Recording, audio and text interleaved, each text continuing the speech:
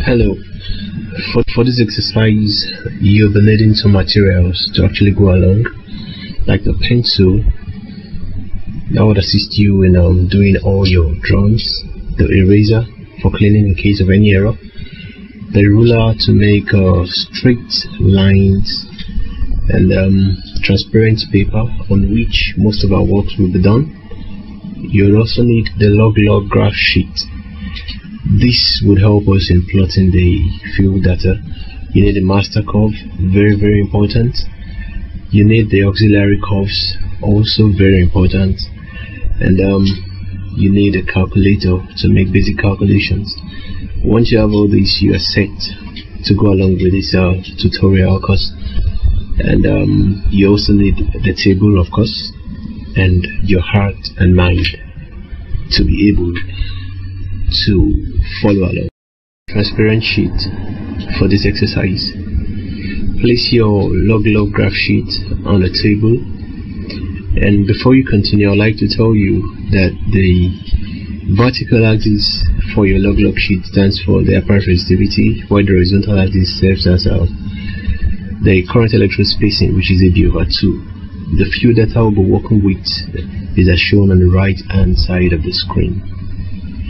And bring your transparent sheet, place it gently on the log graph sheet and roll out the border as shown. Be careful about rolling your border, and then take off your log sheet in order to view the transparent sheet properly. It just should look like this. Then you label as follows: 1, 10 and 100. Also on the x-axis 10, 100, 1000. Or you can label anyhow you want to, but make sure you abide by the rules. You can see they are all in circle. So depending on your choice of scale, you can organize yours the way you want to. So having said all this, see you in the next lesson. Choice of scale for my graph here because of the data I'm working with. And you can also do yours if you're interested in doing that. And there's something I want to bring to your notice. Plotting on the log graph sheet is a bit different from plotting on the normal graph we're used to in our secondary school days, that is the linear graph. For this, if you look closely, you have circles of tens. From 10 you have 100, then you have 1000, and in between all these there are minor axes. The major axes are in tens and the minor axes, and these minor axes are being calibrated in a form such that it could be in 2 units, and at times it could be in a single unit, and at times it could be in 5 units. When it's in 5 units, you'd have just a minor axis between 2 major axes, and when you have about 10 minor axes, you should know it's in single one. But the more you practice, the more you know it anyway. Just try and plot yours. Yours should look like this at the end of the day. See you in the next lesson. I would want us to draw a smooth curve through our data point. Very good. And I think at this point we need to bring in our master curve in order to start the journey of getting out our K1. Where is my master curve? Now you place it gently such that the line of your border is parallel to the vertical line on the master curve, and also check out the curve that fits into part of your curve. I've seen mine and it fits it up to here. I've marked it. Now I'll check the value of the curve, and the value seems to be 2. I'll make a cross on the origin and then go to my auxiliary curve to trace out that value of 2, which is corresponding to this very curve. It's very important. So here is my auxiliary curve, and all I need to do here is just to trace out the value of 2 starting from the origin. just like this. Yes, just trace it out gently. Aha, very good. So when I take off my auxiliary curve, my transparent paper should look like this. You have your K1 equals 2. Make sure you write it there in order not to forget the value of the K. This is how your transparent sheet should look like. So now we'll continue matching the other part of our curve. That's why it's called partial curve matching. I'll place it on my master curve again. Check out the part of the theoretical curve that matches with my field points. I've gotten this. I'll mark it and then check out the value of that curve, and this is 1.5. I'll cross the origin and then put my K2 equals 1.5. Then I'll take my transparent sheet back to the auxiliary curve and then place the K2 cross on the origin and look out for the curve for 1.5 and then trace it out from the origin like we did for the first K. You need to be very careful in tracing out your curves too, and also make sure that the curve is passing through the origin. Very, very important. Yes, like that. So your transparent sheet should look like this. See you in the next lesson. Seem more like an ultimate search, right? Yes, K3, here we come.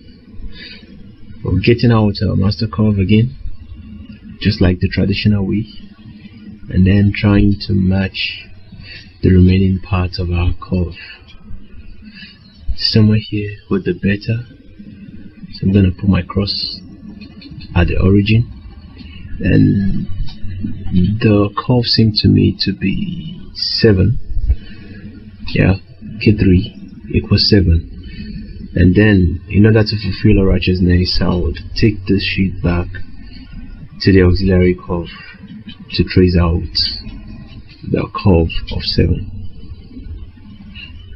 So the previous traced out curve should pass through the origin. Your cross should be at the origin and the line should be parallel to, and trace this out.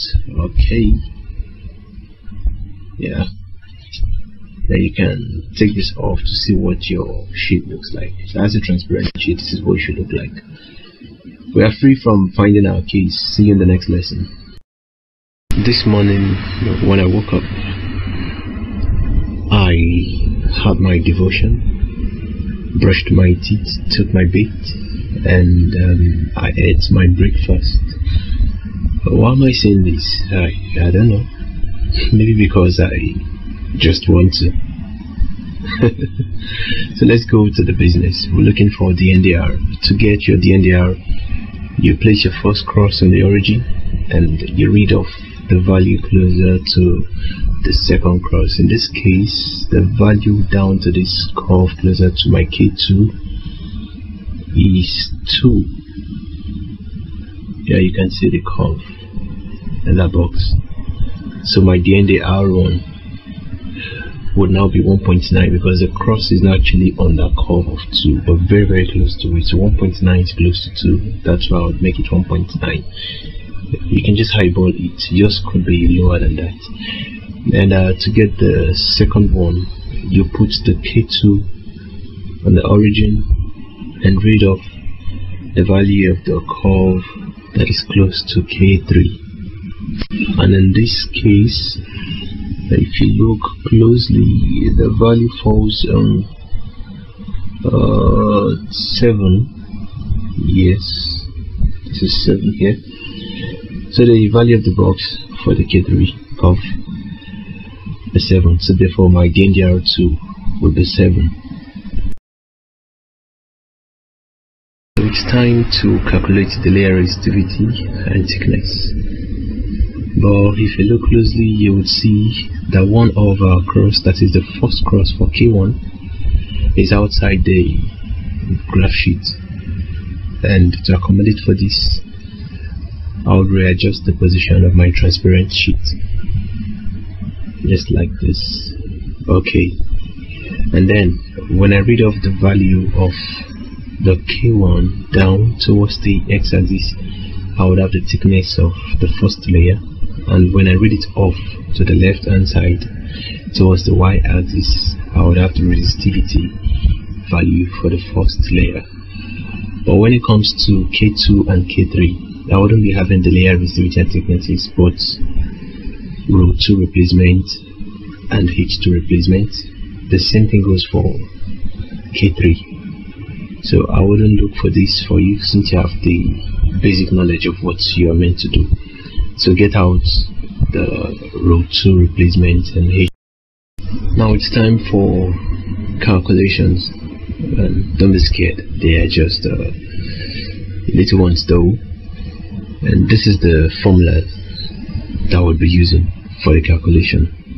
ρ2 equals ρ1 times K1, ρ3 equals ρ2 replacement times K2, ρ4 equals ρ3 replacement times K3. If you have ρ5 in your case, ρ5 will be equal to ρ4 replacement and K4, and so on and so forth. And the same thing applies to the H1, H2, H3, H4 too. So from our results so far, we have our ρ1 to be equal to 32 ohms, while K1 is 2. ρ2 replacement is 42 ohms, while K2 is 1.5. ρ3 replacement is 58 ohms, while K3 is 7. H1 equals 0.95, H2 replacement is 2.9, the NDR1 is 1.9, and the NDR2 is 7. So I like arranging mine this way because it makes my calculation very easy. So let's go on to the calculation. ρ2 equals ρ1 times K1, which gives us 64. ρ3 equals ρ2 replacement times K2, which gives us 63. ρ4 equals ρ3 replacement times K3, which gives us 406. For H2, that is the thickness of the second layer, that equals H1 times the NDR1, which gives 1.81.